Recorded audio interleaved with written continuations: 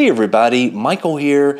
Today I wanted to take a look at this GoldHEN Autoloader, which uses BDJB in order to jailbreak a PlayStation 4 on 9.00 all the way up to the latest, which is 12.52.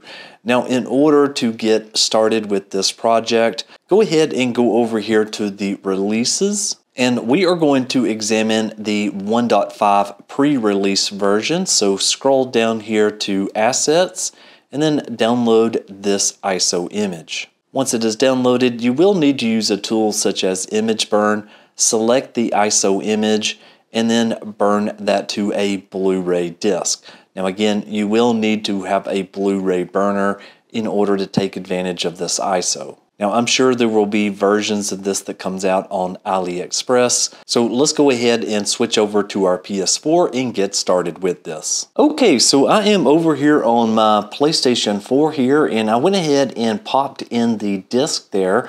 Now, before we jump into that, I am going to go over here to Settings, and we are going to go to System and then take a look here because we are setting at 12.52. Now 12.52 is the absolute max that this currently works with, but we did see the developer over on X stating that 13.00 would be included as soon as it comes out. So let's go ahead and go back from here and let's take a look at the icon here. So it does say GoldHEN Autoloader LP Deluxe. Looks like the version number was dropped off of this. So let's go ahead and let this spin on up. Okay, and there we go.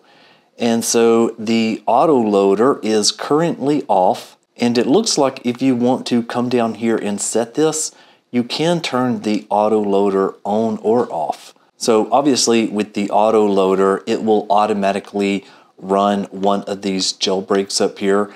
Now I am on a 12.52 machine, which means that LAPS is not compatible. But say we were on a 9.00 to 12.02 machine, we could use LAPS. So now let's go ahead and try starting the exploit. So I'm going to go ahead and press X on this screen. Okay, and there we go. We have GoldHEN running. Now this one isn't currently connected to the internet or anything, so it is trying to update the time. But right there it is. We've got GoldHEN running, and wow, that was really super fast. And yeah, if we come back over here, go into our settings, and then scroll back on down into our system, and then system information, we can see we've got GoldHEN version 2.4 B18.7. and this is running GoldHEN 12.52.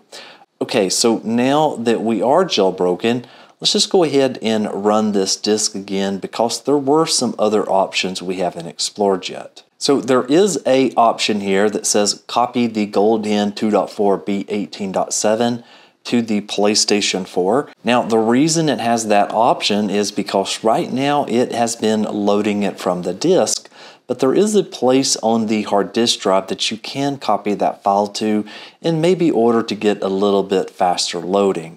So let's go ahead and press X on that, and it says checking payload, payload.bin missing, and now it says copying, and now the copy has finished successfully. Now the next option in here is called Start Kernel Dumper. This basically dumps the current kernel to a USB drive. At least that's the way that I remember it. So I went ahead and plugged in a USB drive, and let's go ahead and press X on that and see what happens. Okay, so it crashed regardless if I tried the USB drive or if I didn't try the USB drive. Even if I was already jailbroken or non-jailbroken, so far I haven't got that feature to work, but I've done all of the testing on 12.52, so maybe it's something in 12.02 that might work better with it. Anyways, we'll just go ahead and we'll move along to the next option, and that is disable updates. Now, if we go ahead and press X on this one, we can see that it says loading bin file, and that is the PS4 disable updates.bin.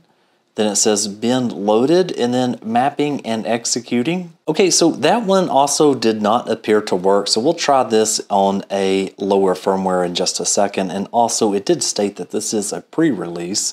So going ahead and going back into the menu, there is a homebrew payload launcher here. So if we press X on that, you will see we have all of the different PS4 payloads. So what we could do is we could come in here and we could try running the PS4 history blocker.bin. So I'm going to press X on that, and it says bin loaded, mapping and executed. And yeah, these are not working on a 12.52 machine. Now there is another option in here, and this one is USB payload browser. So I went to the Scene Collective and I copied a couple of payloads to my USB drive. Let's go ahead and give this one a shot with X. And now this one states there's no payloads, but yes, there actually is some payloads on the USB. Okay, so I think let's go ahead and take this to a 12.02 machine. Okay, so I just went ahead and powered up another PlayStation 4, and this time we're going to be going to System Information, and we are on 12.02 now. So let's see how well compatibility goes with this one. So let's go ahead and load the disk up. Okay, and so now it has detected the firmware being 12.02. And now by default on this one, it's going to auto-select the lapse exploit. So let's just go ahead and get jailbroke in here. And it just said success there. And there we go. We have GoldHEN running on this machine. Wow, these jailbreaks are getting to be where they're so extremely fast. I literally did not know if it worked or not, but there we are. We're on 12.02 and we have a jailbreak. Okay, so let's go back into the disk and let's start with an easy one, which is the disabled update. So let's press X on that one. Okay, and there we go. So there is what it looks like when it is working. It says that it is loading a bin, and the bin has been loaded, mapping and executing. And then the final thing that we were missing was it does state that the disable updates bin has finished. Okay, so now let's go up and let's try our kernel dumper again. Now I still have a USB drive connected, so let's press X on that one, and there we go. It did state that it did finish. Now it'll be curious to see, does this just kick me out, or do I get a system error? Looks like I do get a system error, but let's go ahead and go back.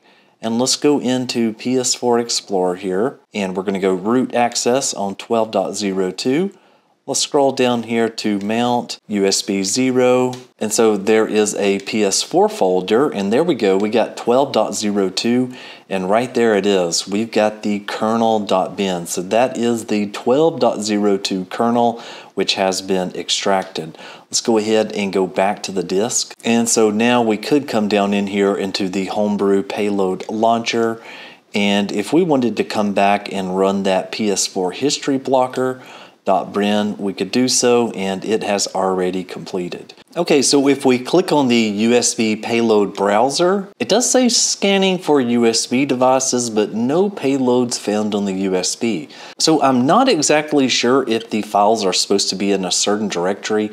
Right now I have them in a payload folder. I've also tried moving them just to the root of the folder. Now, before I wrap up here, I do want to go ahead and show you there is one more feature that does come with this disk. And that is that if we come up here to GoldHEN and we go to our package installer, you'll see that the disk automatically has a couple of different packages on it. So right here we have Apollo Save Tool, things like Payload Guest is on here. We also have the Cheat Manager, we have Items Flow, as well as the working version of PS4 Explorer, which works with 12.52. And even PS5 Explorer is on here. The store is on here. The YouTube application is also on this disk, which is really nice, as well as the Netflix application. So yeah, there's quite a bit to talk about with this release. So anyways, thanks to the developer for making this awesome, and thanks for you for watching the channel. I'll catch you again on the next one. Michael, out.